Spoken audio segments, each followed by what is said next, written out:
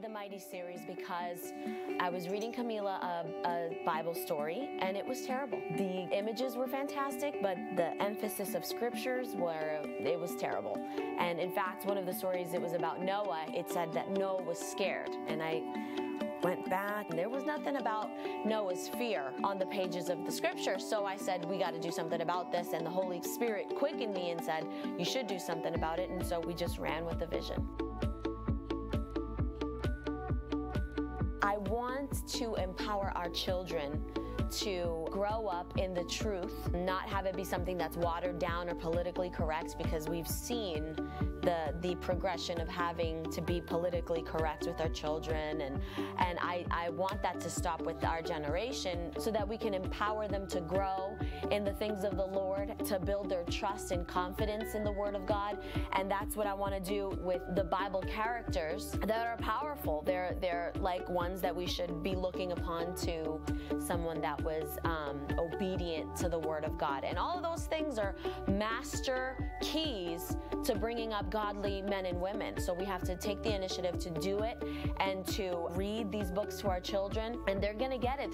Their spirits are going to get it. They're going to get it. And then they have something to look back on that is a driving force for their spirituality and their growth with God.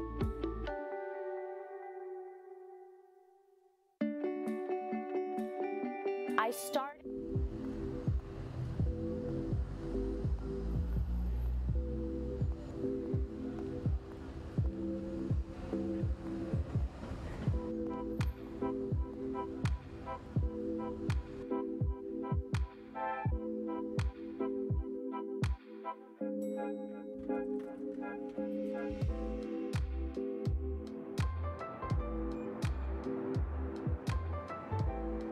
The power of God is for you to be blessed, then to take dominion over the earth and be a blessing to your...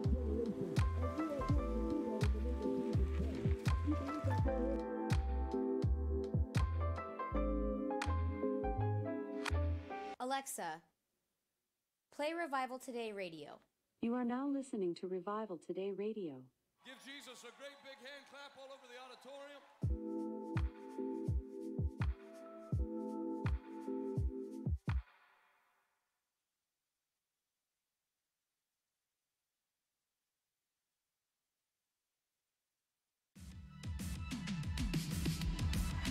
And God will do two things tonight. Y Dios va a hacer dos cosas. That demon that's assigned to your life, He'll pick him up and throw him out of here. Ese demonio que está asignado, Él lo recoge y lo And then arranca. He'll minister His power to your body. I came to get this message to the people. Yo vine a traer este mensaje a la And gente. no devil in hell is going to stop it.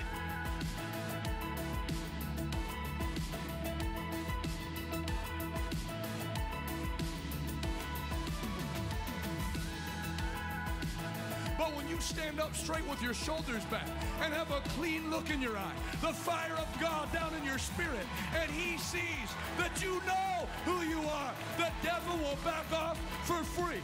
I prophesy in the name of Jesus Christ, every demon spirit assigned to your life, it backs off for free today in the name of Jesus Christ.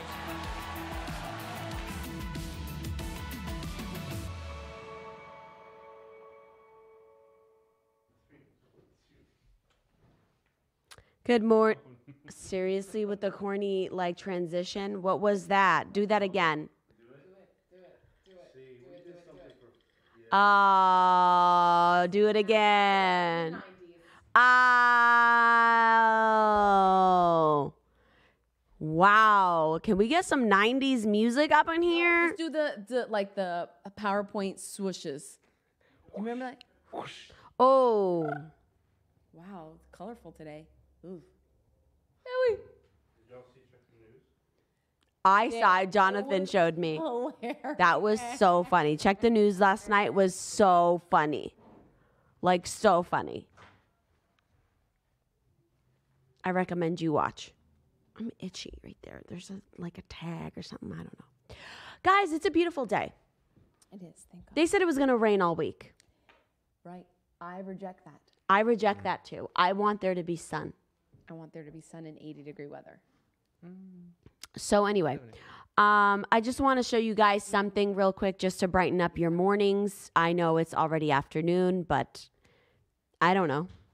I just want you to look at this and smile and know that the Lord loves you and the Lord loves me. That's why I received this picture this morning. So just watch. Better? Just look at this. Testing? Look at that. Oh, my Lanta. Keep it up. My pupils are turning into hearts. Wowee. Yo, but he's got that finger off the trigger. That's what y'all don't play with, Nick. That's true. Y'all didn't know that. That's it. That's trigger safety 101 right there. He is the embodiment of trigger safety. Wow. Y'all don't know nothing about that. Okay. You know, he has kingly hair follicles. I'm going to tell you what. He does. He always does. has. You know, those are some strong genes. Mm-hmm. Look at him protecting his That's it. ears. That eye protection as well. Yep. Very integral. Eye protection, ear protection. You protect it or you lose it, y'all. He's got is that a belt of some sort? Like It's the holster. holster. Yeah. That's pretty much the size of his forearm. He's mad cute. Also, peep the chain. Dog tags. Yeah. Is that a dog tag? With the American flag on it? We're just going to I go with can't. it. I wish I could Okay. zoom in. Oh, wait, I can because it's on my phone. Hold on. I should put this as my That's wallpaper. Nick. That's Nick. Yeah, if you guys don't know, I just want you guys to just look at that. Listen, we've been getting a lot of No, that's just a straight up emails. dog We're tag. going to have to start scheduling these things Dog tag. out on Skype I know. for testimony. Testimony Tuesday or I'm reading some Testimony of these Thursday. testimonies and they're crazy. Mhm. Mad crazy. And if you guys have a testimony, I want to hear about Cargo it. shorts. Thank you. I wanna Alex. hear about it. Let's. Oh, Oh my land. oh, he's got a bougie T-shirt. He's always been bougie. He has always been The North Face. That T-shirt right there is probably $58. I will tell you what. How old are you in that picture? Fact. 8. This was before North Face was a thing. Nick knew about it, Nick knew about it. and he has personalized dog tags But and cargo shorts.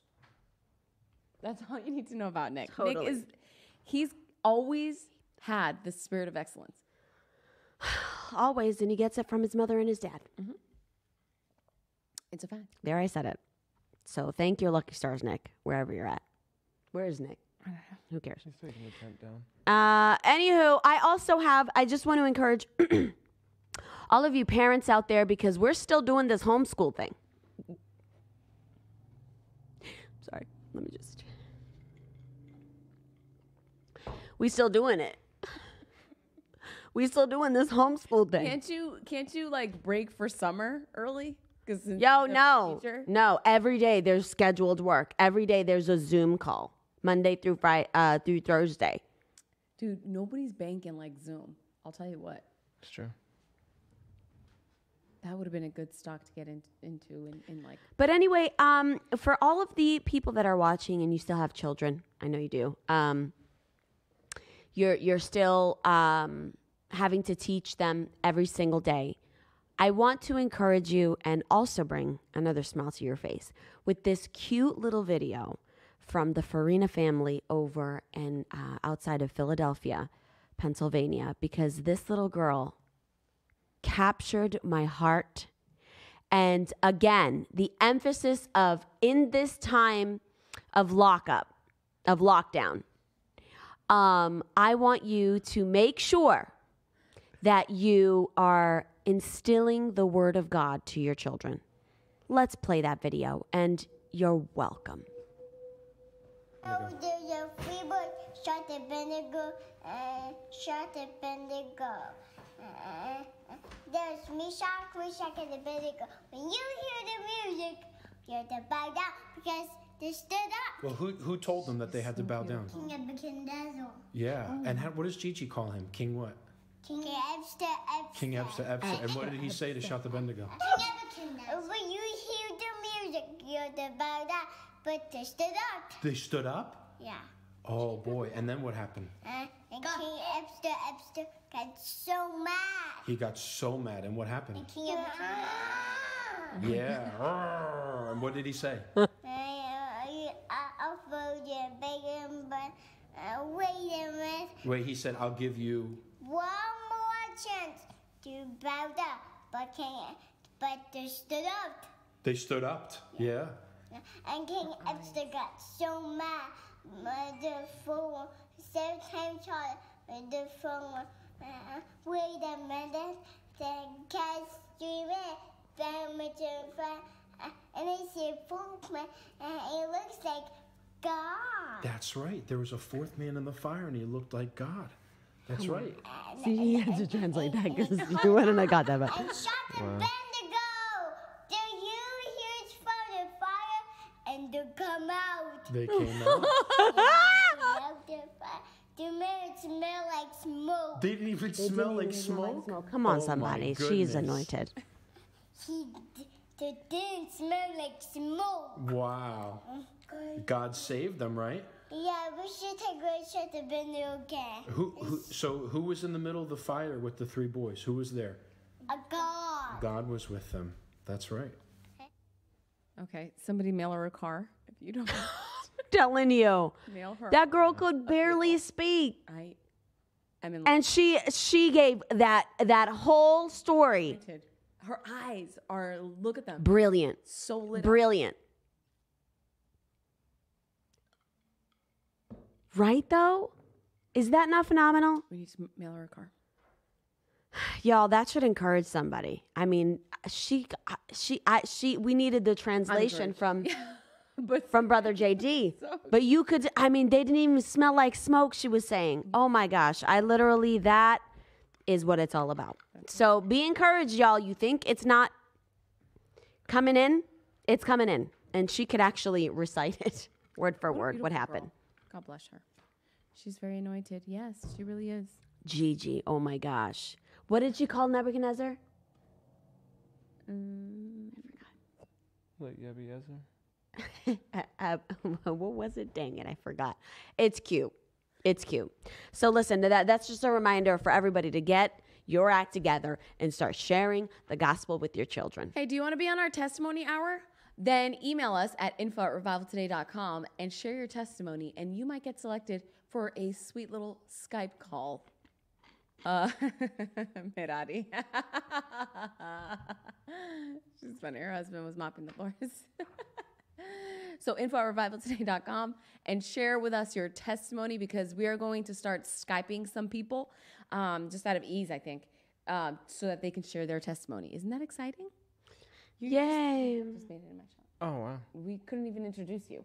But today we have a very special guest. Why is it so far over? That is, I don't know. I don't feel like know, there's yeah. a lot of space here. That's actually 6 feet between the both of you. Oh, yeah. That's Yeah. exactly Yeah, right. you're right. We're just distancing, social distancing. So, we have a special guest, and his name is Brennan DeBarrios. I'm just kidding. What? Rivera. Brennan Quinones. Reyes. Dang it. Something It didn't come Spanish. to me. It was It's mad something Spanish. You think I'm terrible with names, but for whatever reason, Reyes and Rivers or DeBarrios might as well be the same No, last name. no. I think Reyes means kings. Yeah. Rios means rivers. Okay. You know what, Brennan? That's all I don't know Basically much. the same. DeBarrios. De Barrios, that's Italian. For whatever reason, I thought that was your last name, but I just Or un barrio. What's a barrio? Like a village. Barrio Boys. Oh, the Yo! Oh, nobody can sing a single song from the Barrio Boys. Yes, I can. Hold on. No, you can't remember it. the Sesame Street. They're from the barrio. That's right. Yeah. But do you remember the Barrio Boys? I remember them. I can was sing born it in to you 96. right now. Before your time. Yeah, you can't remember a single Barrio Boys song. But that's Yes, I can. Yes, I can. They were with Selena. Thank you for watching from Sydney, Australia, and South Africa. We're going to get right into this. Brennan, a phenomenal shirt from Stephanie Beck. Oh. No, we will get shut I down. will not. I'm not listening. Okay.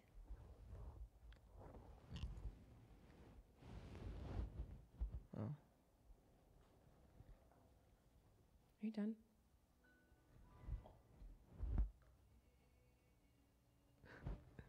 Nope, I cannot sing one song of the I Barrio knew that Boys. they existed, but that's basically it. I don't can't know sing any of their songs. No, you know what? They done did a song with Selena. See, Drea just said the same thing. She was like, I remember them just only because of Selena. Only 'cause God of rest her Selena. soul. I remember when Selena died and I cried. It was probably like in the 5th grade. It was a sad day. What year was that? Before your time. 96? Like 96? Wow. Yeah, 96, 97. Wow.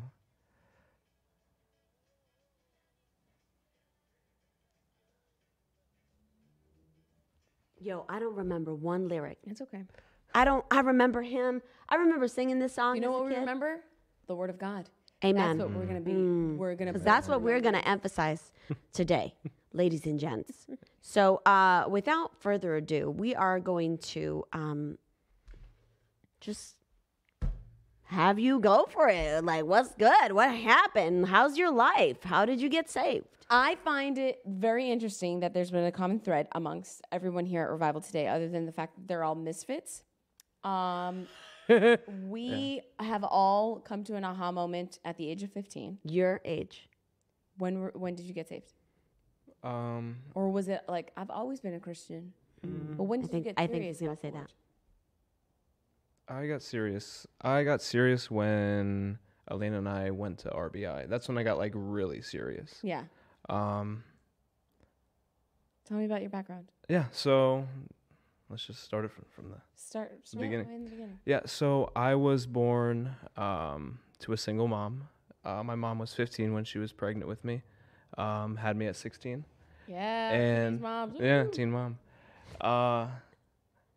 And I grew up with her and my grandmother for the first like 4 years of my life.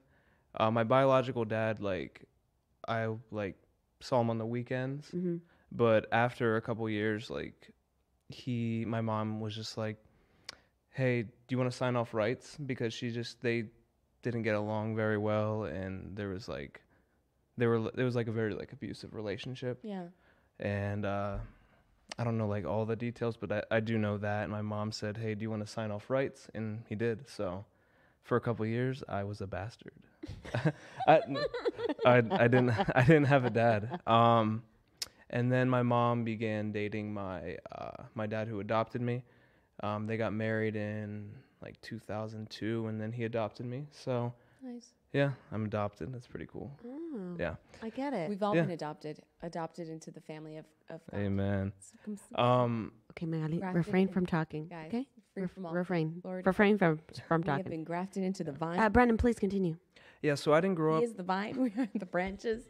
Guys, there's power in adoption. Go ahead. Yeah, I didn't grow up going to church when I was when I was living with my grandma and my mom. But once my mom and my adopted dad, John, you guys know, they just felt like they should they just felt like they had to get their life right. They were young, but they knew they had to they knew there was something they had to do. You know, they grew up in Christian homes themselves, but they wanted to get me and my sister into church, so they did. And we went to an Assembly of God church is where we ended up settling. And from there, that's when they got introduced to the Holy Spirit. They got saved shortly after we started attending. And I was about 7 or 8 when I was in children's church.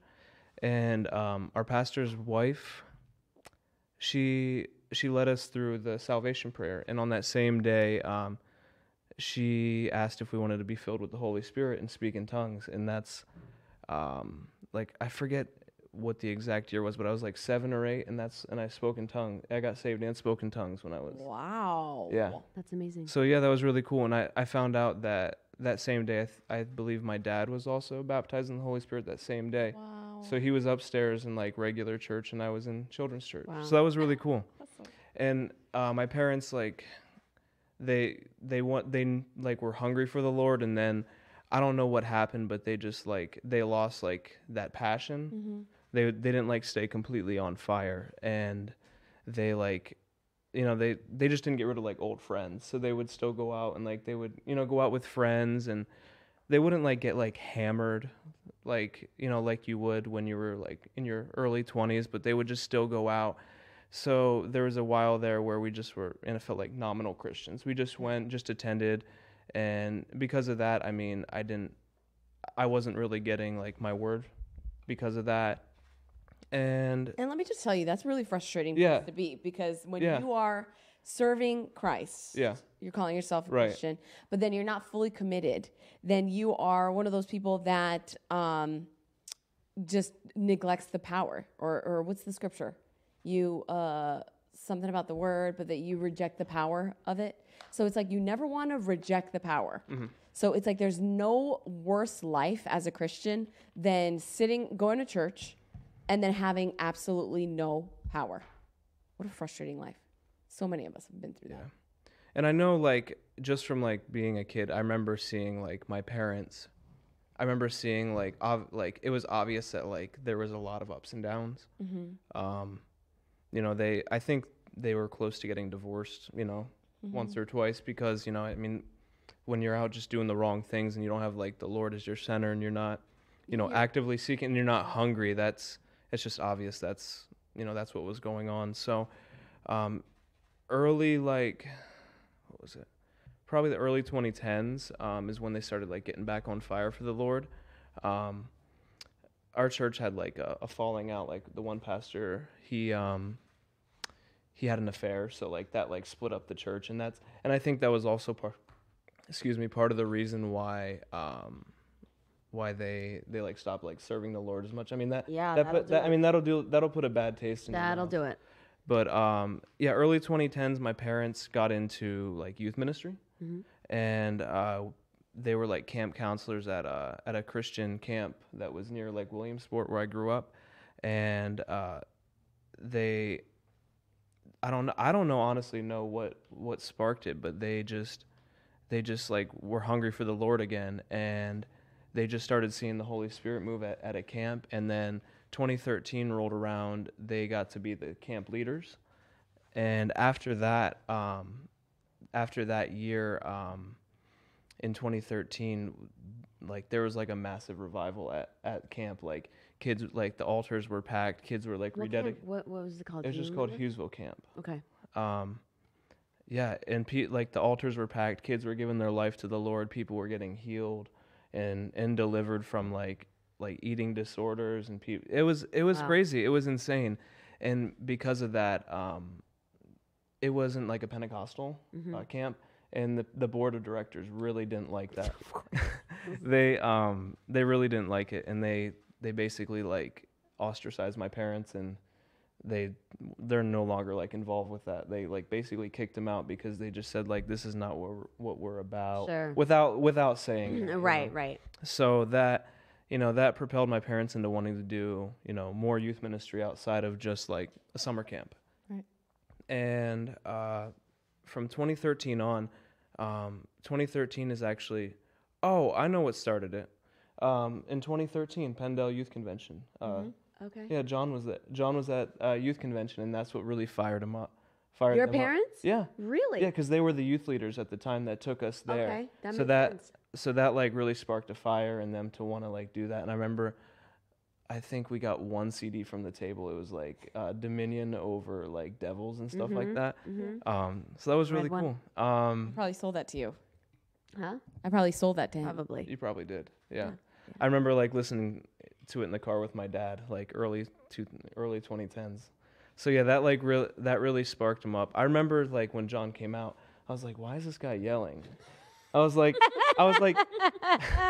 and if you like went to like Pendel, if you grew up going to any like AG youth conference, it's usually like this like really nerdy guy that comes out and says really like, hey, just like, hey, he goes guys, like, hey, it's really difficult out there, but I'm for you. He goes, I'm from Tulsa, I'm like, I have a family, 3 kids and a dog. Like I don't really care about your family. And If it's anything like the ones that we used to go to back when we were growing up, we would go there for the band. Yeah. The bands were always fire. Yeah, it was just always the music. fire, and then it was just like the message. after You're that, like, the message would be like the time where you would pass notes. Yeah. And It was talk to your so buddy. corny, like, and they would always have like PowerPoints, and PowerPoints are so stupid. Yeah. And like, all I know is this guy, and John comes out just screaming, and I said, I don't know what I was like. I like this guy. I like it. I like when he yells at me. And I thought that was like amazing. And so yeah, That is interesting. Yeah. You know, Okay, so it was you were there, yeah. and then Elena was there. Did Elena talk about that, or what? Who else said something about that Penn camp? Elena was there. Elena And Nick was there. Yeah. Nick, Yeah. that was the other Yeah, one. we all grew up AG kids. I remember talking to Nick, and crazy. we have like similar experiences like with church. Like AG churches have the same kind of people in every church. Yeah. Doesn't matter where you go. Yeah. I don't know. So- My AG church was cray cray. Yeah. I have some stories that will blow your mind. Nobody would have ever believed them. Never. Anyway, Yeah. I bet you guys wanted me to go into that story. I but know. I'm not. Yeah. There's like a ton of stories. Anyway, go ahead. So Yeah, so I mean, when you catch revival and you like start getting on fire for the Lord, like you got to like, you know, keep it stoked. And my parents were like, you know, there's like this like season when you first get saved when it's like, you know, you just feel so on fire for the Lord, but like it's so important to get like the word in you so that it's not all spirit. Right. So you don't get all, cuz like when you're all spirit, you get flaky, and then when you get all Oh, sorry. Sorry. so you gotta find Yeah. a balance, okay? Yeah. Because You got to. And if you get too much word, you just get like super like legalistic, and you get like and you get like so like yeah. Yeah. it's I just don't- like you get stale a little bit. It's just Yeah. like there's no Yeah. life. Yeah, so like my parents like did their best getting on fire for the Lord, and you know, unfortunately, like for me, I just, you know, I wanted to like love the Lord like I did, you know, and I just kind of like went through the motions. Like, you know, for me it was like I would go to church, you know, lift my hands in worship, you know, you feel the Lord, but like it just like ended there. You know, my parents didn't really they didn't instill like, hey, we're going to sit down and read the word together. You know, they encouraged like me and my sisters like, hey, get a devotional, you know, do this. But like they were never like super strict about it. So I mean, it's you know, my fault that I didn't do it, but like I just didn't have that like, hey, we're going to sit like this intentional, like we're Right. going to do this. So that, you know, that was to my, you know, is to my like detriment in a way. And I was just kind of wishy-washy all through, you know, even all through high school. It just, you know, I just didn't like pursue God the way like I have been since, you know, I got married, and Elena and I have, you know, graduated from RBI. It's just, it was different, you know? So, I remember, you know, Elena and I dating, and then my parents went into youth ministry, and then that's when we began, leading worship. I just remember, So what made you like go into the ministry? Like all of a sudden you're just like, I'm kind of lukewarm. Hey, let's go to the ministry. so that's funny. Like going back to like the all super spiritual thing, like after my parents got on fire, they wanted anything that was like, you know, like just Pentecostal, anything that would just like feed them. Yeah. So you know, this is my personal opinion, but I just feel like my parents got connected with some kooky charismatic people. And, you know, I just had like, we would go to like these meetings, like house meetings and like these weird church meetings. And it was like, it was very weird for me. And that also like turned me off to like, that turned me off to like wanting to like serve the Lord like that, because I saw them like, these churches are so rinky dink. They're poor. Half of them are on welfare. And I'm like, why would I want anything to do with that? Come on. So and like people would like prophesy over me that I was a preacher, and I was like, what? Okay, whatever, sure. And I'm like, but I always had this thing, like I knew that there was a God. I knew that like, you know, I knew that like He had a plan for me. I always knew like that, you know, that verse that in Jeremiah 29:11 that He has a plan to prosper you. I always thought that simply because I beat the odds like with my mom like having me and growing up not on welfare and not on. So like I always knew that like God had a plan for me. I always knew that, you know, I was destined for something. You know what I mean? Sure. But I just lacked like that fire to like keep going.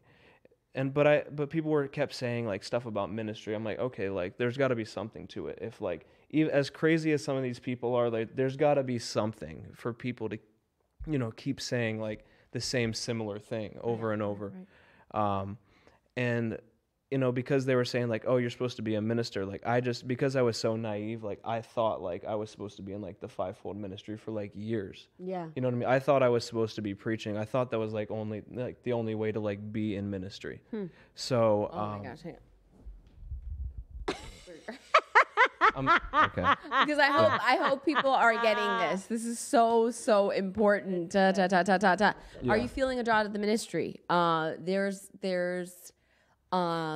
certain callings, right? And I think that there's a lot of times that people, they so much love the Lord and they so much want to give back to him and his kingdom that they kind of get a little bit confused with the calling. Sure. I want to be very, very gentle here. I know what you're saying. Very Like, I know what you're saying. Yes. Yeah. And feel free, honestly, like, and I feel like I'm breezing by it, like, a lot of stuff. Like, stop me if you guys have any questions. But this is very integral because, ministry, first of all, doesn't even look anything like it used to. I mean, even, 5 years ago. And now we're looking at a different element of ministry, just doing streaming and that kind of thing. I mean, ministry is revolutionizing literally every single day. It's not looking like what it used to look like. So you can impact more people. In fact, I was watching Oyedepo, and he was saying that because of the quarantine in Africa, no less than 1 million people watch his broadcasts when he goes live. Wow. That's insanity. Yeah, that's crazy. So, you can do more and you can actually reach more people, online than anywhere else. I mean, you can't have a stadium full of 1 million people. So anyway, what I'm saying is that it's ever moving and it's shifting and it's looking so different. So maybe this pull to ministry is something more than just, yes, there's the evangelist, the preacher, the teacher, yada, yada. Right. But then there's also helps, which is just as ministry as any of those. Admin, I'll pull up the scripture and stuff to have it prepared. But go ahead. So you're going into Bible school. You feel like you have this pull because you've been given these prophetic words that you're a preacher. Yeah. Okay, go ahead. So, we go to get married. We go to Bible school, like, right after we get married. And because Elena and I had been doing worship for a youth group, we just felt like, okay, let's go to RSW just because, the school of worship, because we've been leading worship and, I taught myself how to play guitar and, I felt like, we were semi good at it. Right. So that we did that for a year, and then we just felt, after like praying and just like realizing like the stuff we were missing out on that the Bible school classes were getting, we decided like, hey, let's do RBI for the last year.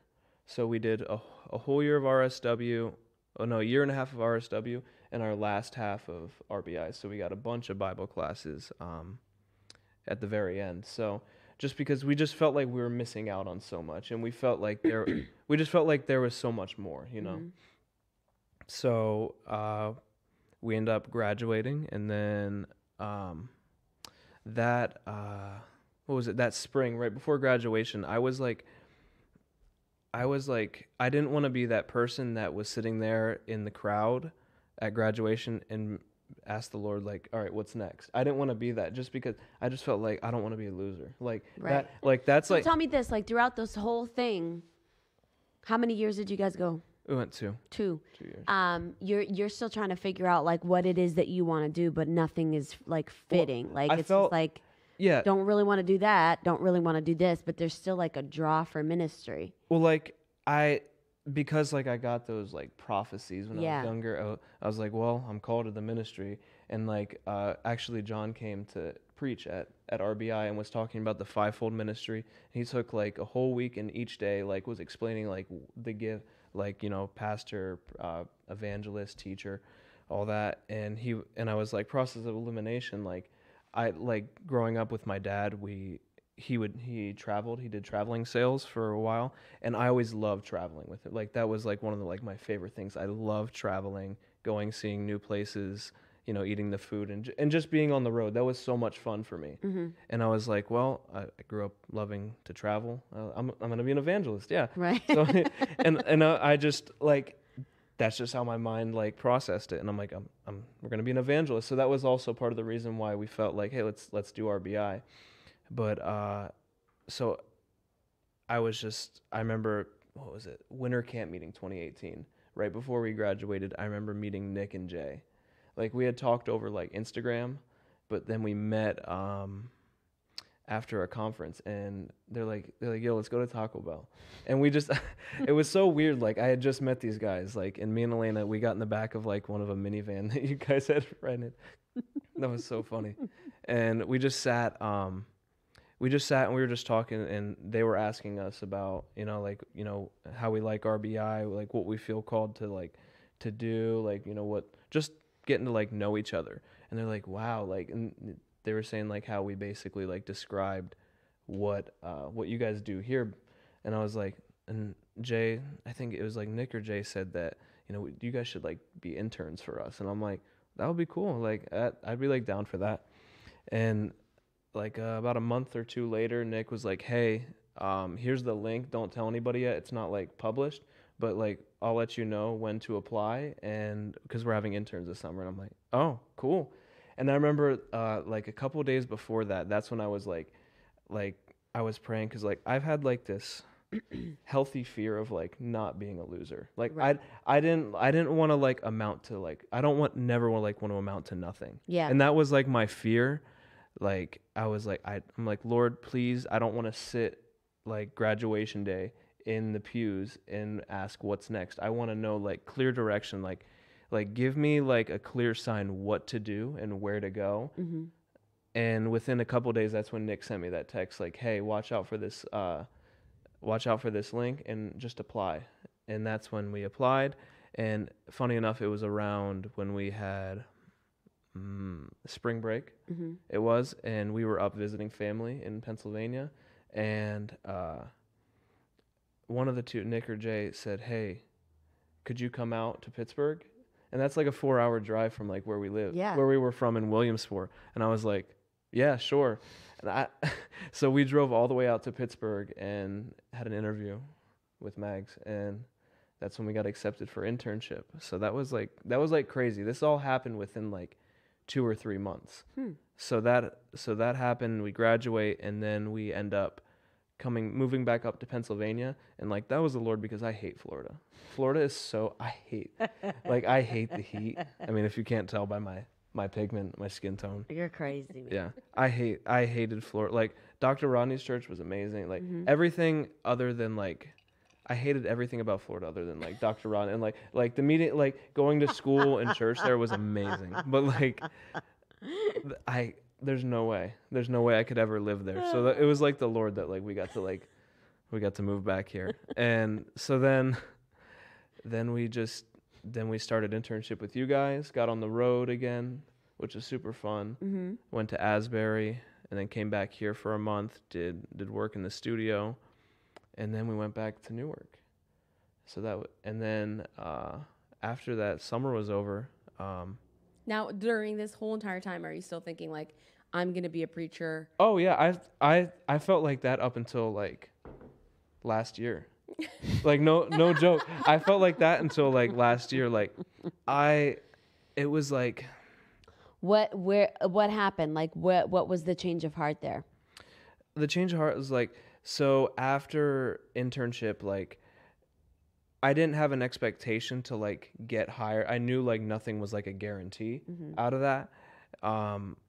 But I had a job that like I continued working from Florida, that I worked all through internship and all through that. So I just like, hey, I'm just gonna bank some money, and I'll save some money to start up and to go in the ministry or whatever, And up until about like last year, like I just felt so frustrated. I just never had like a drive or like a motivation to like actually like start up and like go into, you know what I mean? There's just, it wasn't in me, you know, like it, like we're all like put on this earth for like one main reason, you know. Right. You know, some of us are meant to be in the ministry, some of us are meant to be business people, some government, you know. I just didn't feel like that passion, like that burning in me to actually like Birth like a ministry. you know what I mean? Yeah. And I felt so frustrated, and you can ask Elena. I remember like I was so like angry, like I like angry with myself, like trying Because to you like, felt like you were going, I felt- you're all hands on deck, but you're not really going anywhere. yeah, and I felt like I was just like spinning my wheels. Like Yeah. I was I was making really good money for like, you know, the job I had, and it was, you know, it was really good, but I felt like comfortable, but I also felt like I just didn't have that passion to like actually start it. Well, that's what's interesting about, you know, receiving prophetic words like you're called to be in the ministry, then it taints your view of like what you're called to do. Yeah. Or, you know, when somebody says that you're called to be a preacher. Because I can with Abel, that he was given a word that he was going to be an evangelist. And that's Elena told me that testimony.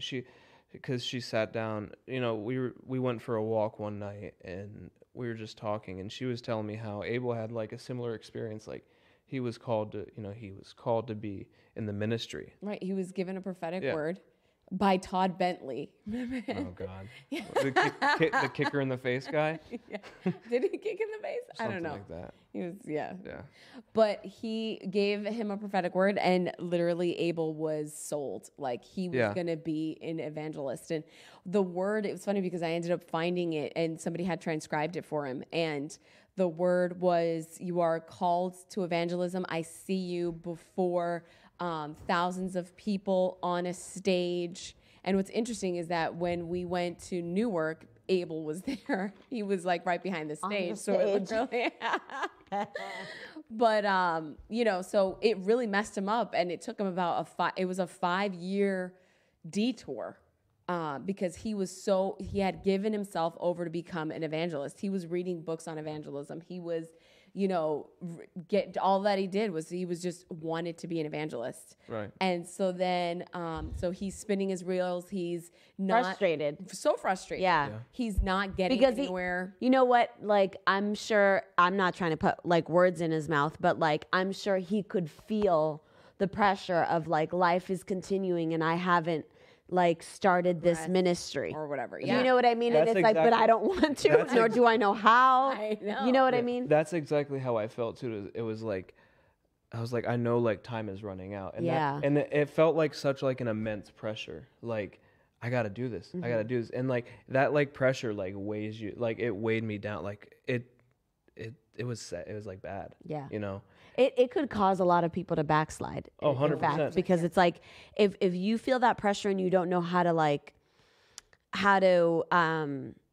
alleviate it, Yeah. then that really will start having you question like your walk with the Lord. Like you're not saying anything. I'm here frustrated and you're not speaking into me. I have no direction. This is all your fault. I'm out. Yeah. You know what I mean? Like obviously it doesn't progress like that quickly, but over like a couple of years. No, if I would have kept on that path, like I would have been a mess. Yeah, for sure. Yeah. Yeah. For sure. So that's what ended up happening in Abel. And so it was like literally like almost like a 5-year detour where it was like he thought that he was called into ministry and he wasn't successful in business. And then so it was almost like everything, all the doors are being closed. And Well, he if you doesn't think about understand it, why. like if you're not going to be one-sided about what it is and where it is that you're going, you're going to be kind of like, well, I'm good at this, but I'm good at that. And I feel to be doing this. That you're literally torn in like 18 different directions. I'm good at this. Which is interesting I'm because good at that, yeah. but I feel like I have to go here because people have prophesied. And that's a really that's such a common thing in the body of Christ. Show enough. When people give words like that, like the word has to bear witness with your spirit. Right. So, But what's the interesting fact is that sometimes it does Yes. because of your love for God. Correct. Right. And if you haven't fully developed yourself in prayer and the word, you can easily take those things as like, oh, then I'm to be called into ministry instead of focusing in on what it is that you're good at, whether it's business, whether, it's carpentry or whatever it is, Right. Honing in on that and saying, like, I can join this with the ministry. And so with Abel, it was like it was just one shut door after the next. And then he was, I think it was like Jonathan came over one time and he was like, yeah, I'm just feeling like a little frustrated. And Jonathan's like, do you want to know why you're feeling frustrated? And Abel was like, yes, of course. And so he's like, it's because you're not called into evangelism. And I was there and I remember seeing Abel, like, he was like mad. Because it was something that he's literally invested, like read books on and all that kind of stuff. He was like, what you need to do is you're called to be the best construction worker that you can be. And like, those are the books that you should be reading and you should be mastering your craft that you're gifted in. And so it went from I'm angry to the weight of the world is off of my shoulders. And now I can finally get back to something that I love to do. Yeah. Which was construction work. Yeah. And so that's exactly what ended up like propelling us, praise God, and taking us out of that rut was somebody being real and being like, you are not called to evangelism. So Elena tells you this story. Yeah, she tells me that. And so does that help you, or you're like, It would, it actually helped me a lot. Like, and I felt like kind of like the same way, like how you described Abel. Like, it felt like the weight of the world was off my shoulders. Right. Because she was just like, take the next couple days.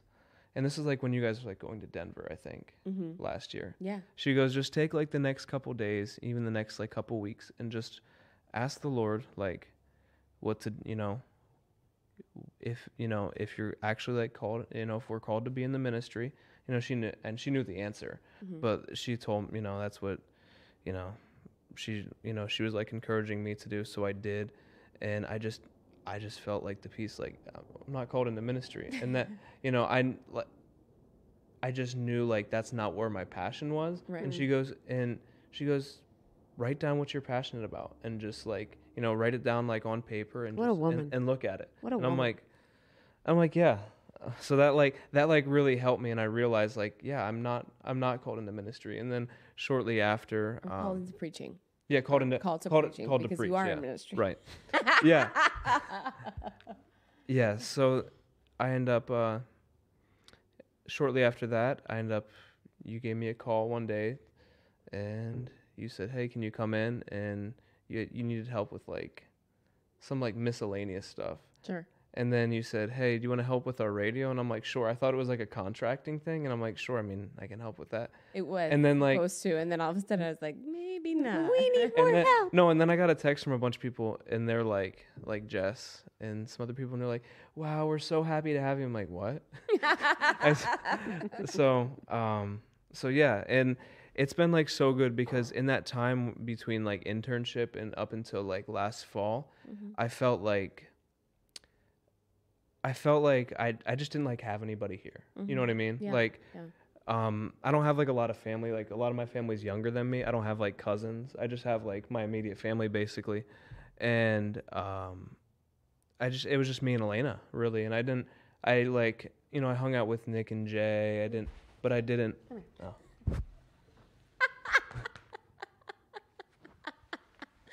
I didn't hang out with like a lot of people, so it was. Come here. Okay. Come.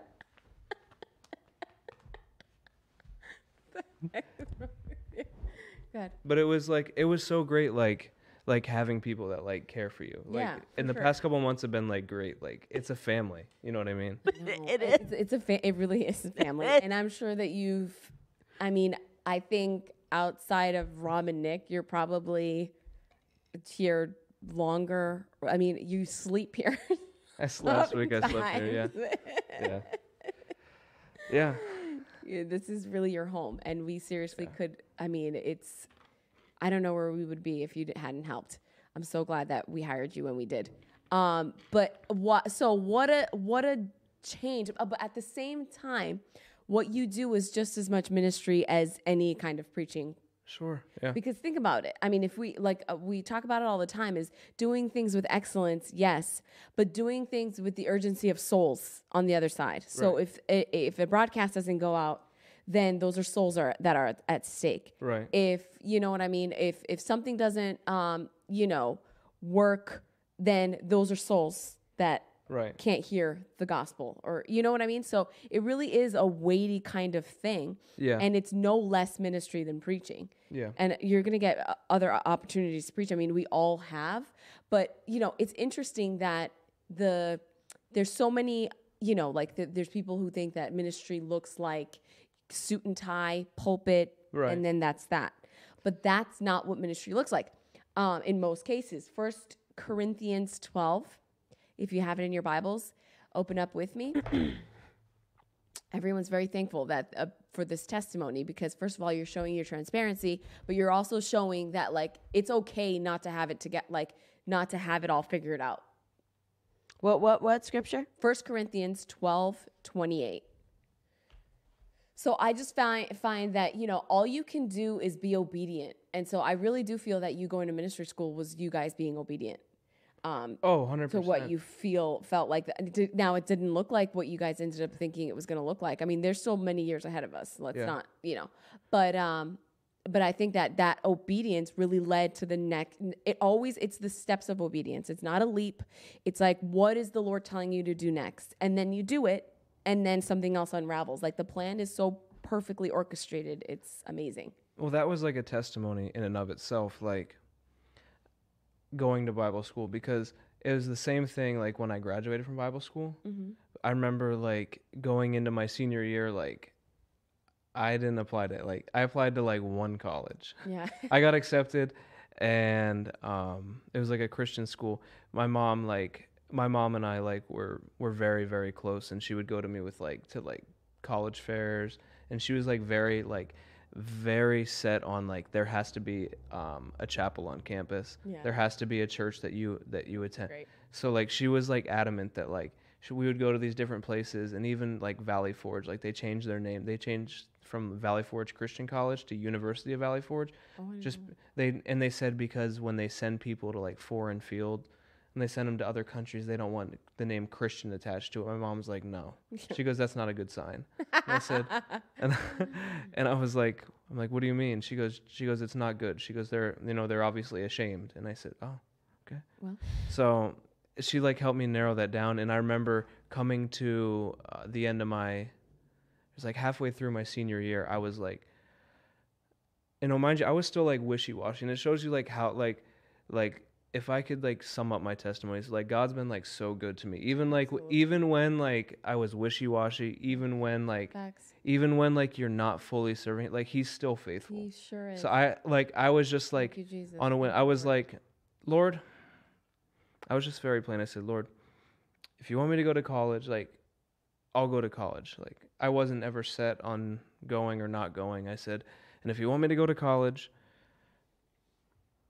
open the door for me, and if it's any way possible, can you make it tuition free? I said, I really don't want to go in debt, because I knew college is a scam unless you're going to be a doctor or something that's gonna. But even then, Yep. I was just Lord, if you can pay for it. I remember my dad came home from work, and I remember he'd always come home, same routine, go in, wash his face or whatever right after work, and he had just found out about the Revival Today radio app. Yeah.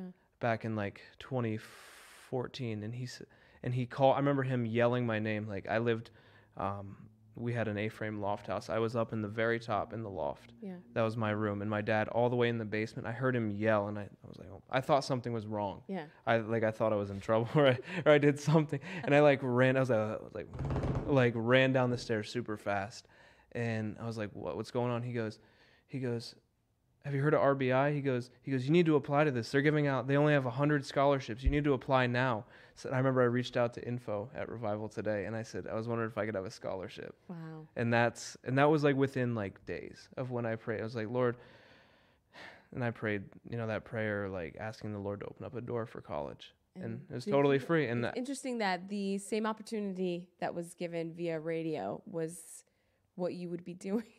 You basically do. Yeah, that's actually really true.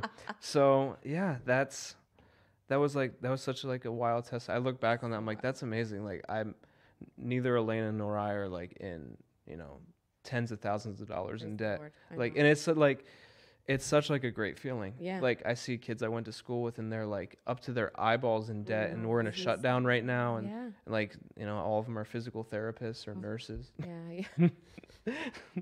Back in the day, it was communication. Yeah. Oh yeah. That's what everybody wanted. Now it's a physical therapist assistant. So that's crazy. 1 Corinthians 12:28. Here are some of the parts God has appointed to the church. First, our apostles. Second, our prophets. Third, our first teachers. are what? Our first are what? First, our apostles. Oh, I thought you said apostles. Second, our prophets. Third, our teachers. Then those who do miracles. Those who have the gift of healing.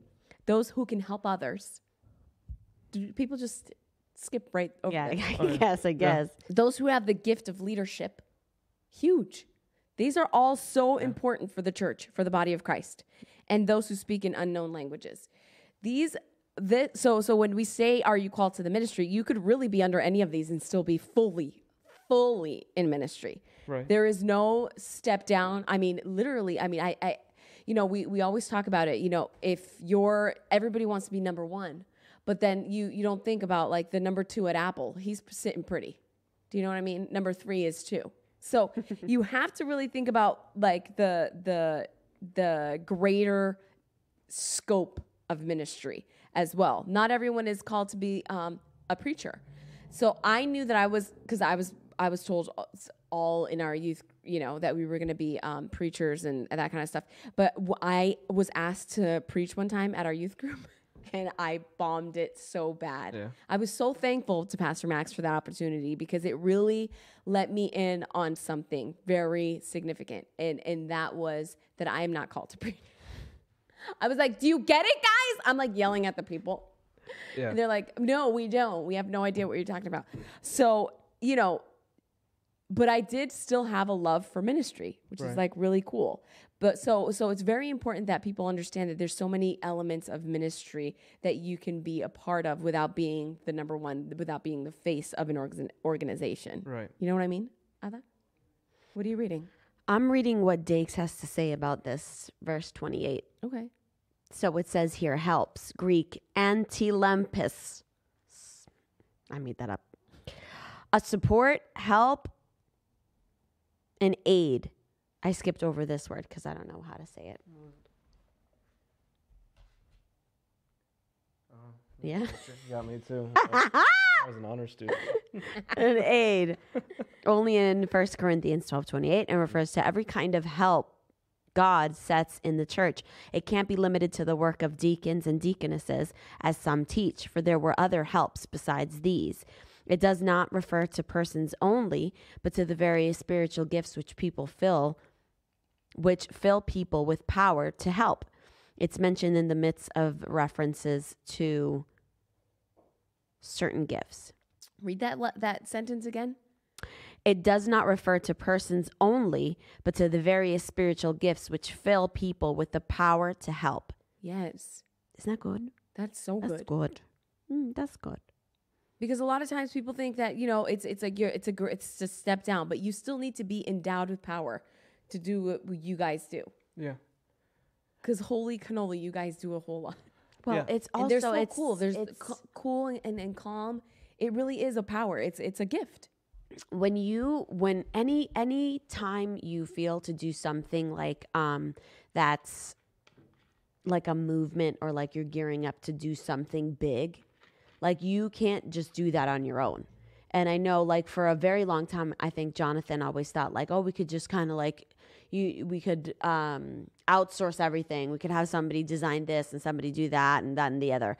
But I always realized, like, if you were ever going to do something that was meaningful, then there was going to be a team. I don't want my hair like this, Jay. I want my hair like this. Okay? There was going to be a team that was going to come behind you and steward whatever it is that vision is going to be. You know what I mean? Like help assist, help to like bring that vision into completion. You know what I mean? So it's like, I just wish that more people would just kind of understand that it's a team effort, and it's important. Like, it's not a small thing for you not, like, had you not, like, I don't, there would be a deficit. There would be holes. So I just, for all of you that maybe are pursuing something in the ministry, don't be discouraged if it's not going to be like you're gearing up for like your own ministry, your own preaching ministry. There's going to be plenty of people that are called to do that. But if you feel like frustrated in that element or frustrated in where you're at right now, because you feel like I don't want to, like ultimately it's that's just what it comes down to. It's like, I don't want to. Like, it's good. Like, at times, I'm sure you felt like, yeah, like stirred up and like, yeah, I can do this. And then, when push comes to shove and you're alone, it's like, you don't have it in you. That's okay. To recognize that that's not in you.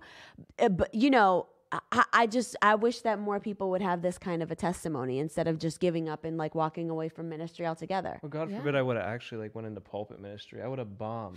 I mean, I could have, I could have been good maybe for like a little bit, but like it would have been very bad. Right. When you have an extreme passion for something, you're right. It but if it's not ultimately like what I was like called to do, it wouldn't have lasted. Right.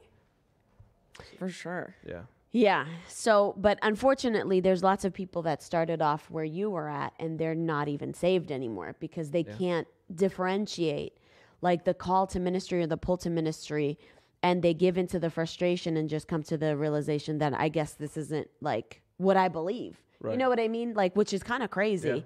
Yeah. But I've seen more people in my Bible school that have like backslidden and altogether have left the faith, let alone ministry, because they couldn't decipher the fact that I'm not called to a fivefold ministry. I'm called to be like an assistant to the fivefold ministry, or the gifts of help and whatever it is. You know what I mean? And all of that, all of them, right. All of them.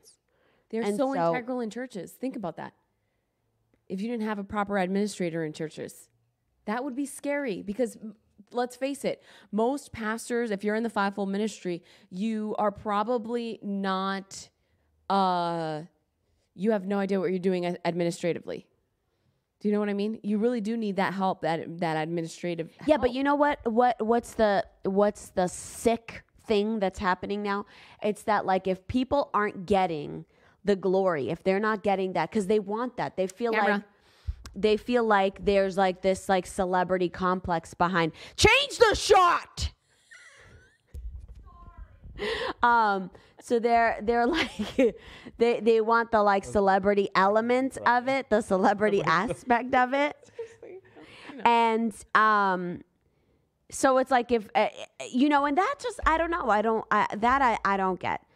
Like if you feel a draw to ministry but like nothing's opening up for you, it's time to like take a good evaluation of what you're doing and how you can steward it the right way. Facts. Yeah. Do you know what I mean? Facts. Instead of getting frustrated, instead of like trying to convince yourself that you're number one when you're not. You're not. You're not. That's healthy. And it's going to burn your behind out. Remember, a number 2 or number 3 position, it doesn't hurt. No. If that's what you're called, with it. Just be number 2. But be you know the best number 2. Yeah, and the how you know is you're in your element is that it comes with ease and there's peace that surrounds you. Facts. Once you start doing things that you're called not to do, or you're working outside of that ministry thing that God has for you to do, the moment you step out into that, it starts getting uncomfortable. You start getting frustrated. All of these things are major signs that you should just kind of like, let me back up,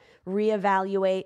There's lots of times, even in the fivefold ministry, there's lots of times and opportunities that we were called to, not called, but offered a position to pastor. Yeah. And we never took the bait, even though, gosh, we desperately needed it at those times where it was like a solid, having consistent pay is like amazing. Right. Not having to be like, we don't know where we're going to be in the next 2 months. I don't know how, like, what's going to open up and all that. Yeah. That was so uncertain for us when we were like 21, 22. And so like, it would have been really nice had we just said, let's just do the youth pastor position. It's not, it ain't going to kill nobody. It's still ministry. But we didn't, because we never felt, and had we done it, we would have felt that pressure. Yeah. We would have been frustrated, and we would have lost time and lost opportunity.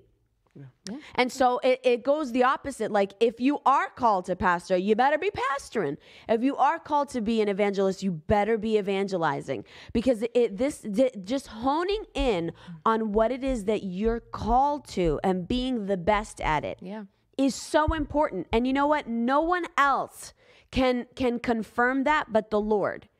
And a lot of people are living for a confirmation through somebody else's lips. Well, okay. Selah. Say that again. Somebody else, where there's too many people living for a prophetic word, confirmation from somebody else, when God, especially in the things of ministry, you should be hearing the voice of God for you and for your family, like you yourself, without any outside sources. I'm especially in the charismatic, and you'll know this. Mm-hmm. Everybody's waiting for a word. Everyone's waiting for a prophecy. It don't work like that. Like, God wants to speak to you in your quiet time. That's how I always thought it was. I always thought it was like, hey, like, you go to this prayer meeting that someone's hosting at their house with really crappy food and you're waiting for a word. And you do worship for like 10 hours and then God speaks to you. Right. I thought it was like so ritualistic. Right. And that's what kind of gets people kind of like in a slump when it comes to all things spiritual, because it's like there's no word intake. So you're just kind of like, it's not healthy. Like that kind of wanting to get a prophecy, wanting to get somebody to speak into your life without any kind of word or prayer time yourself, having those things developed on the inside of you, will always lead you to backslide. Always. Like, always. Why? Because there's no substance. When you're only going based on a word that somebody's going to give you, or a word. And you know what? Some people, they can hone in on that gift and facilitate that. But then what? You get a word and then you're on to the next word. You want like somebody else to speak into you, and you're really depending on somebody else's, words to impact you. That is not the way that God structured this thing to work for you. He wants to speak to you. He wants for you to get alone with him and really desire, seek, and you will find. Knock, and the door shall be open to you. That's what he's saying to individuals, not to just, okay, he's knocking and then no, he's saying, I can tell you where to go. I can tell you exactly, I can lay it all out. Everything that you love, everything you hate, I can bring that all together and come up with a perfect plan for you, so long as you get alone. And it's a testament to you and your walk with the Lord, because it took that. Mm-hmm. It took you saying, God, like, what do you want me to do? And it wasn't ministry, like in the sense of like pulpit ministry and preaching and all that kind of stuff. But it was, I can use my gifts to aid in the development of this ministry. And in fact, that's what I want to do. I have all of these different, things that I'm really good at, but I'm not really putting to good use. And now I can join my gifts to this ministry and they benefit from it. And then while doing that, you're having impact on people's lives, people's salvation. You know what I mean? So it's no small thing what it is that you are called to do, especially if you're in ministry school and you're like, man, like, what could it be? Like, whatever it can be is for souls. That's what we're living for. That's why I love RBI, because it's like they're called revivalists. Everybody in their own right, that's what you are, because you're reviving something that was dead, whether it's through a video, whether it's through a photograph, whether it's through business or government. It's instituting those principles upon the lives of individuals to get it right. You don't have to be frustrated. Mm-hmm. You don't have to go to Bible school and then be a barista, for the next 15 years. Sure. And so this is such a common thing for people that just don't feel like they don't know what to do, And so I'm here to let you know there are several people from this ministry that do not preach on the pulpit, and they are as equally as effective as somebody who is preaching the word of God. There is a unity. It's a body. That's why the word of God says you can't tell the pinky it's not, you're insignificant. You can't. You miss a pinky and you will feel the missing element of what it is, a pinky toe, even a freaking pinky toe. You lose your equilibrium. You lose your equilibrium, exactly. I mean, everything goes kaput. That was nerdy of you, but I like it. And so, you know what I'm saying? Like, don't ever feel like you can't. If you ever had a toothache, you realize your whole body is focused in on this tiny little part of your face that's pulsating. Yeah. You realize even a tooth, even a freaking tooth, if it's out of whack, you feel it. Your whole body can't even like function. You're like, I can't even talk, Maybe that's just me. I've had really bad toothaches in my life. But I'm just saying, this should really encourage you to not give up on the hopes and aspirations of ministry. God is still calling you. You just have to hone in and see what it is, like that vein, that segment as to what it is. And don't give up. If God told you you were supposed to be somewhere, if God told you this is the place for you, then you should just continue to develop those gifts, continue to press in, and continue to ask God, because what happens is that your gift makes room for you. Your gift will make a room for you to walk into. Okay? So that's what that word. So don't ever give up. Don't ever get frustrated about what it is that you're doing. Just pray and ask God for the release. What is it? I want specifics. I want to know exactly what I'm to do. And He will give you specifics. He will talk to you about it. And you can live yes, He will. With a very direct, focused, I'm trying to come up with a word that's not there. It's not coming to me. It's not coming to me. Like a laser focus. You laser focus. Yes. Laser focus. Yes. And there's no better way to live. Yeah. Like when you get up now, there's like purpose. Right. There's like a vision. There's like I know where I'm going. I don't have to feel frustrated. Yeah.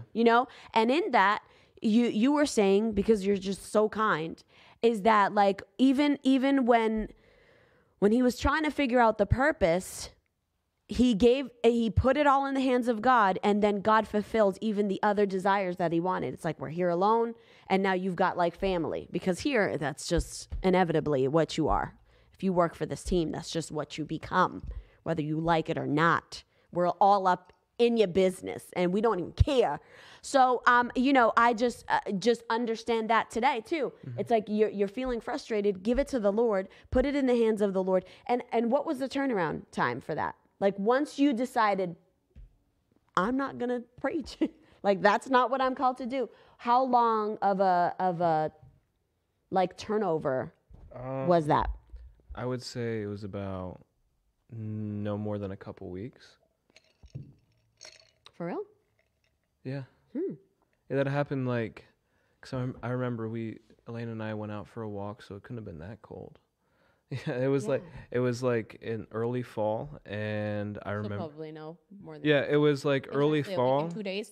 Yeah, it was probably like shorter than what I think, but yeah, I remember that time where I just asked the Lord like what to do, and within like a couple weeks I got a call to come in, and the rest of it's history. I've been here. So yeah, but not only that, not only like getting a job and like finding like purpose, it like I've always been like a creative like person, like I've always like had a big imagination to like do things, and like I was just so blocked up, like when you don't have like your purpose, you're just mentally like in every single way like blocked up. Which is very interesting, because the moment that you were like, this isn't what I'm called to do, I'm a creative, and then all of these opportunities for you to be creative just opened up naturally. Yeah, and like and ever since then, like I've like it's like sparked like more creativity, like not only what I can do here, but like in personal like endeavors that I'm taking, and just pursuing things that I've always been passionate about since I was young. Yeah. So it's been great here. Like, it's been great just being a part of a family, but not only that, like, just doing what I love doing. Amen. And the Lord can do it for you. Yes, he can. And that's the thing. Like, if you're a creative, maybe you have a gift that you want to use in ministry. It's not far-fetched to want those things. Like, when I had, part of my testimony was that I'm an administrator, but I was working for a lawyer at the time, and he was cranky and cray-cray. And God rest his soul. And and it was misery. I loved what I did, but I wanted to do it for the Something ministry. that counted. And I remember telling that, being like, Abel asking, like, what do you want to do? And I said, I want to be an administrator, but I want to do that for a ministry. And slowly but surely, like, those things opened up for me. For Patrick, it was like, I love finances, but I want to do that for a ministry. And people were like, no, that's never going to happen. So whatever it is that you want to do, the Lord will open up a door for you. And so Sarah came out with this book. It's for creatives. It's called Sitting Before Kings. Stand Before Kings. Sitting. You're going to be that cool that you don't even have to stand in front of a king. You just sit there because you're going to have that much swag, y'all. No, that's disrespect, Stand Before yo. Kings, how creatives get promoted in the kingdom of God. And it's a very amazing read if you're a creative. Steph DeFrancisco has read it as well. DeFrancesco. How did you get Francisco I don't from know. that I haven't seen her in a long time, so sorry, sight reader. Steffi. And so this is a great book for all of you creatives. If you haven't gotten it yet, it's available on Amazon. Am I correct? Yep, available on Amazon, and it gives nice, like, tips. Like, if you're a creative, how you can use your work in the ministry. If you're a photographer, how you can set standards and then have a protocol for, like, what to do if you're a creative, if you're a photographer, if you do web design, whatever it is that you want to do, and how to kind of connect it to the ministry. Very good read if you are a creative. But if you're anything else, you can do that unto the Lord. And go with what energizes you. I think a lot of times people are like, I need to, because I love the Lord, I need to want to preach. I need to be a missionary. And that's just not, if your passion isn't there for that, then that's probably an indicator that that's not what you're supposed to do. Isn't that right? That's right. I know this is going to help so many people. Facts. It alleviates the stress of people who are actively pursuing ministry, to be a preacher, to be an evangelist, and then be like, maybe I should just follow what I love to do. Right. Because that's typically tied to the call that God has placed inside of you. Because I hate finances, everything finances, but then Patrick, he, like, lights up. I mean, it's just, so really whatever energizes you is an indicator that that's what you're supposed to be doing. But also the fact that, like, if you are in that, like, frustrating, like, mode where you're doing things outside of your calling, like, you are called to ministry, like, don't give up on that. Like, don't continue to pursue things that are done outside of the ministry if ministry is something that God has called you to. Like, he will make room for you. Like, Brennan, you do radio. You do, like, I wish that we had Radiance, because they had created, like, some of the most beautiful, like, visuals for our women's conference. And what did you do? You just filled a bathtub. Yeah, we did. I wish you guys could see it. Yeah. No, I felt like I just kept seeing, like, flowers, and I kept seeing, like, just, like, something very, like, just something very beautiful, and, like, them being in Florida during the springtime. I just kept seeing flowers. So also, that T-shirt that you made was dank. Yeah. Yeah. But I don't know, for some reason I kept seeing flowers. And so I went out and I handpicked a whole bunch of flowers, probably like $50-$60 worth of every kind of flower I could find that fit the color scheme that we were going for. And I got, like, powdered milk, and we filled Nick and I filled up my bathtub at my apartment, and we we set up a mobile studio in my bathroom, and it's hard to describe. It's so hard without knowing what it is, but it was like a flower. It was like a DIY flower bath, basically. But it just looked unbelievable. Like all of those things, like you want, and for ministers out there, like you want that element of excellence in your ministry. You want to kind of like be like, as ministers, we should be like giving the world the most creative things, because we have the Creator living on the inside of us. Like He's the one who created the heavens and the earth. Creativity comes from the Creator. Right. So there should never be a mental block. There should never be a creative block. There should never be any kind of block when you're full of the Spirit of God, because, He's the one that created everything. He created the colors. So, visually and aesthetically, when it comes to the things in the ministry, it should never be like a Word document, like Words 98. Like y'all should invest in quality graphic design. You should invest in quality like video stuff. Make your stuff look good. Make it look presentable. Make it look so that you can like stick it in with any secular thing and people would still like notice, like, wow, look at the creatives behind it. Like that's done with excellence. That's what we are striving to do here at Revival Today, especially with all the long list of things that we have to tackle in the future. Like we need people that are going to be creatives. And I'm just saying that like to encourage all of the people out there that feel like you want to do something for the ministry. Like the work will be out there. So don't give up on it, and don't give up hope. Like, this is just never going to work for me. There's no real gift. There's no real room for me in the ministry. There absolutely is. There absolutely is. So I hope this is, kind of motivated you to stay the course and to pray and to fast, seek God's word, seek His will.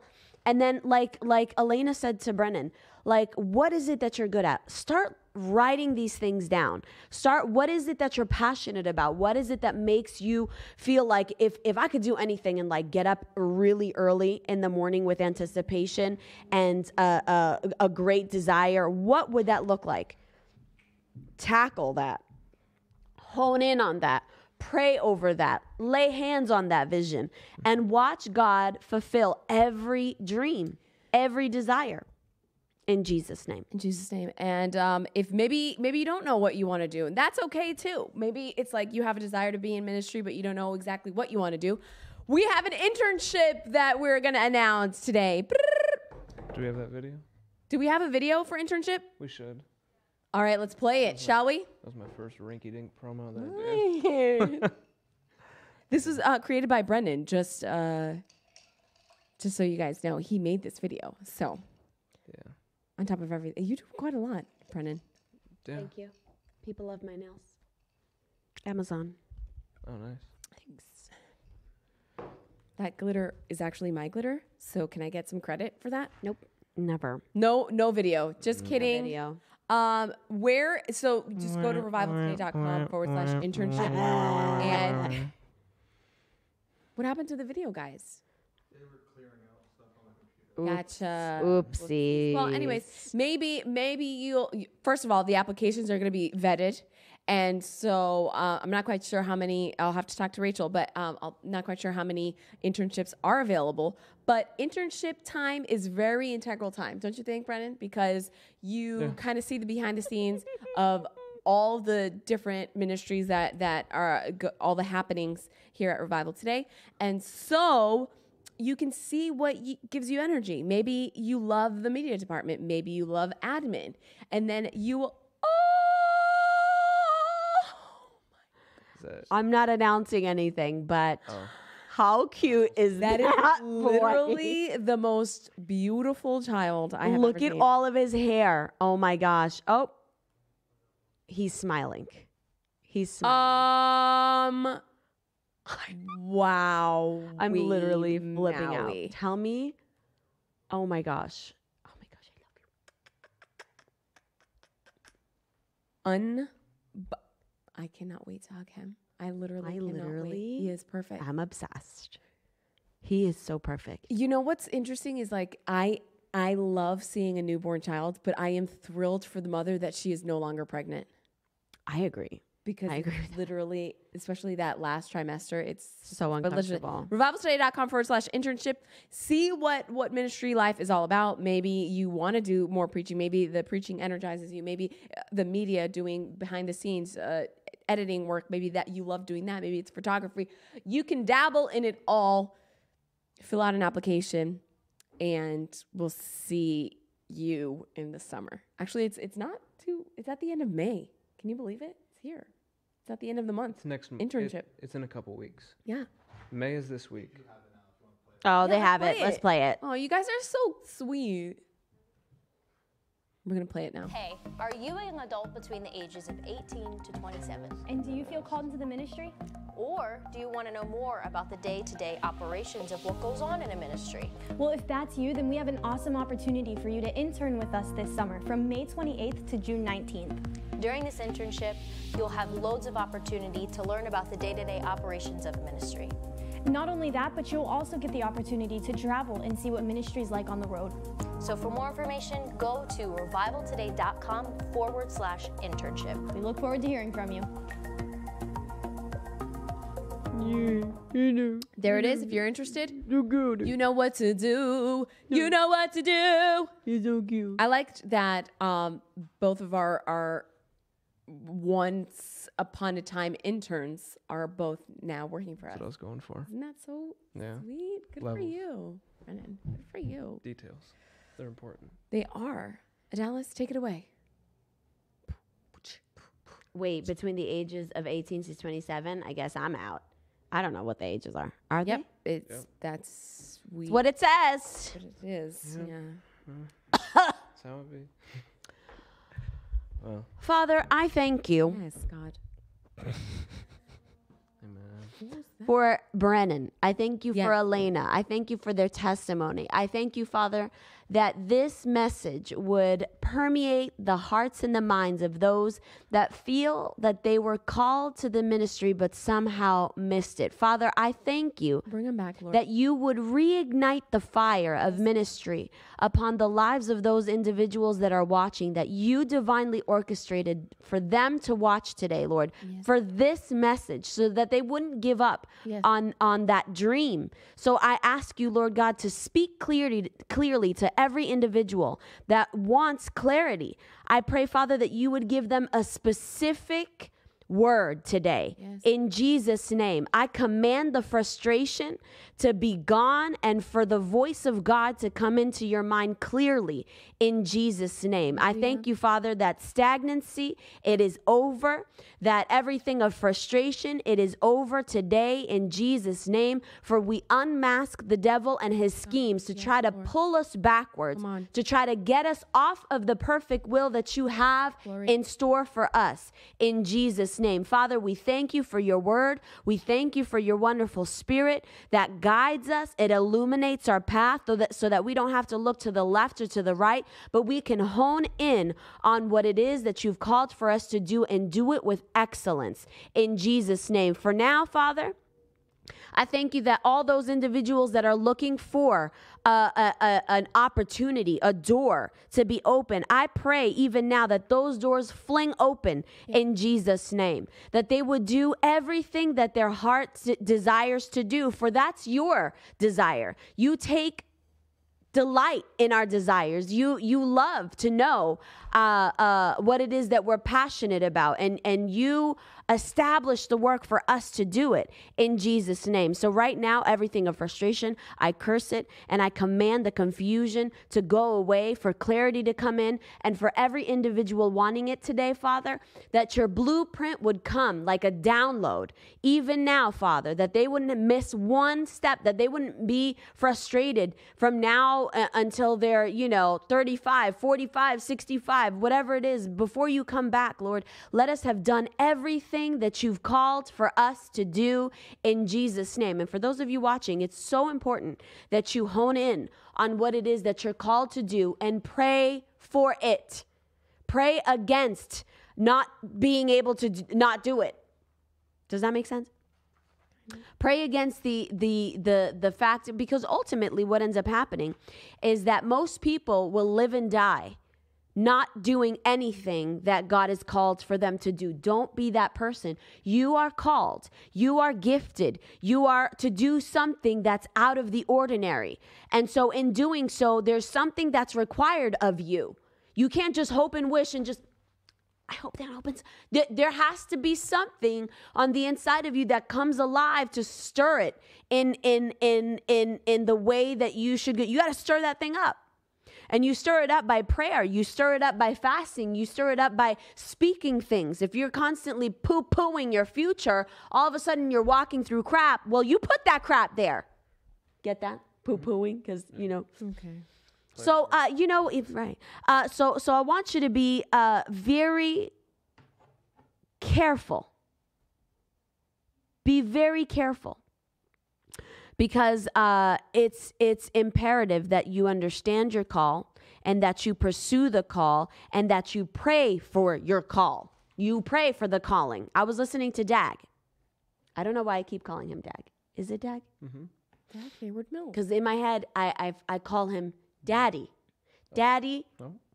Dag. No. Daddy Dag. But it doesn't come out like that. Daddy Dag Hayward Mills. DHM.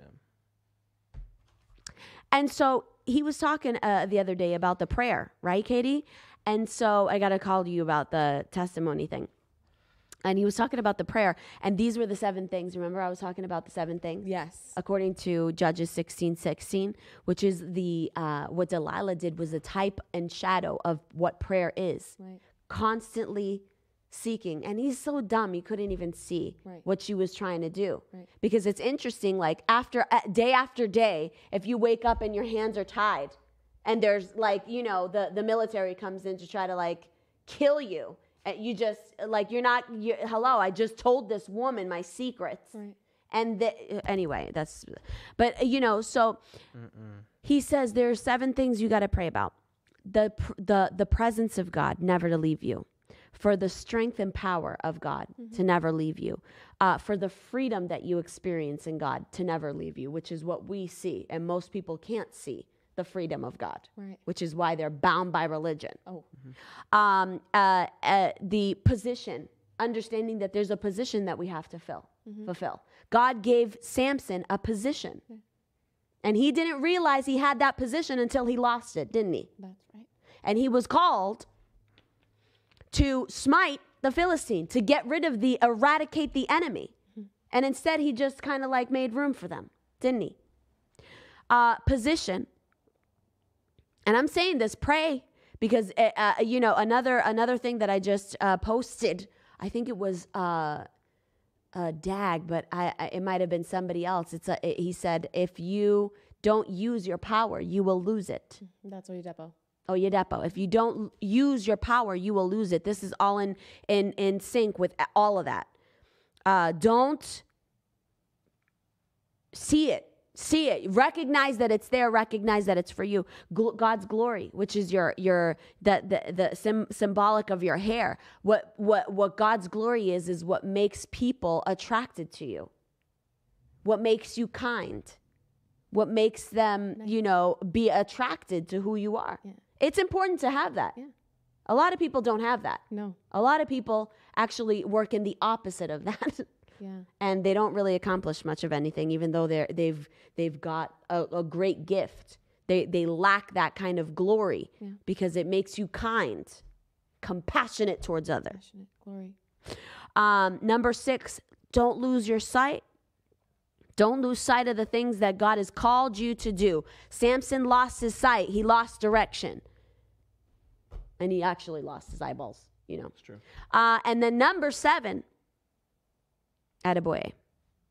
And then number 7, don't lose your life. And I know that might sound like far-fetched for something like your life, but, you know, if you don't live for your purpose, you're missing out on life. Like you're living life. It's you're doing it without purpose. That's what a waste of a life. That don't make your life be wasteful. Hone in on what it is that you're called to do and really do it in Jesus' name. For those of you that want to give, are we still offering the t-shirts, or the t-shirts are gone? What do you have for t-shirts? We just ordered a whole round of. We ordered more stickers and more. Okay, so yes. Yeah, all right, yeah. If you want to give today, everybody's like asking about the t-shirts. The first 20 people that give today will receive a t-shirt, and you can post up that picture if you have it. It's the t-shirt of Pastor Rodney Howard Brown's mugshot. What we should do is start collecting everybody else who's sent in their picture of them wearing it. There was a pastor that was preaching on Sunday. I've got like a ton of them. People have tagged me in a couple of them. You have to share those. Yep. So if you've got your t-shirt, share them. Tag us, Revival Today or Adalis Shuttlesworth, whatever you got. Direct message will be best. Direct message? Yeah, so that there's not like text over it. Oh, yes. Direct message. Direct message them to Revival Today, and you will get that t-shirt. So the first 20 people that give, and if you are giving by mail, then I need you to call in and say, hey, I'm giving a gift by mail. Put me down as one of those first 20 people. You can give on our website, revivaltoday.com/give. You can call 412-446-2332, or you can do #donate like Caitlin has done. McNeil? I know you. You're married to Taylor. How's your baby daughter? She's mad cute. So you can follow suit with what she's doing, or you can do super chat, which I greatly discourage because I think like they take 30%. They take 30%. It's ridiculous. So just you go to revivaltoday.com if you're going to give. We also do Cash App, but I don't know if you know that we can't get any information. So if you give on Cash App, you're fat out of luck if you don't call us and let us know what it is that you want, because there's no way of us getting any kind of information except for your cash. So we thank you for it. No, Caitlin, we will not be having an internship in the fall. We typically just do a summer internship just out of ease. You got a little baby boy now? I bet you he's mad cute. Does he have blue eyes? Huh? Just offer code. Yeah. If you're going to use Cash App. Oh, right. Make sure to go claim your offer. Actually, everyone claim your offer. It's claim the your healthy offer. thing to do. Okay. It's good. It's Claim a good your offer. habit. If you are donating and you want a t-shirt, if you fall into that, the first 20 people who give. Yep. You can And mind claim you, your if offer. you call this place out here and say, I gave $15 and I want 3 t-shirts, that ain't going to happen. It's one per giver. Also, tell us what size you are. Yeah. Or you going to get XXL. That's it. Or X3. Or an XS. Who knows? Or an extra small. You got those in store? No. No. Well, Jonathan's going to be back here in about an hour, 3 o'clock, right? Or something like that. 3-ish. 3-ish. Yeah. And we love you. We'll see you tomorrow. Thank you for joining us. Share this broadcast. Love you. Mean it. Bye.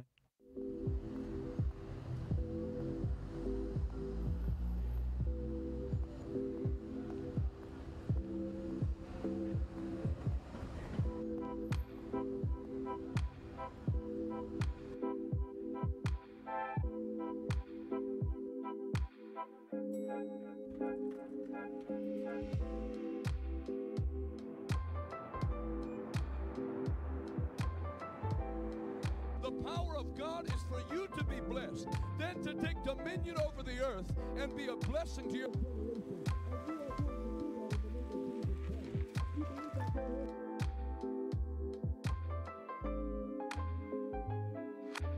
Alexa, play Revival Today Radio. You are now listening to Revival Today Radio. Give Jesus a great big hand clap all over the auditorium.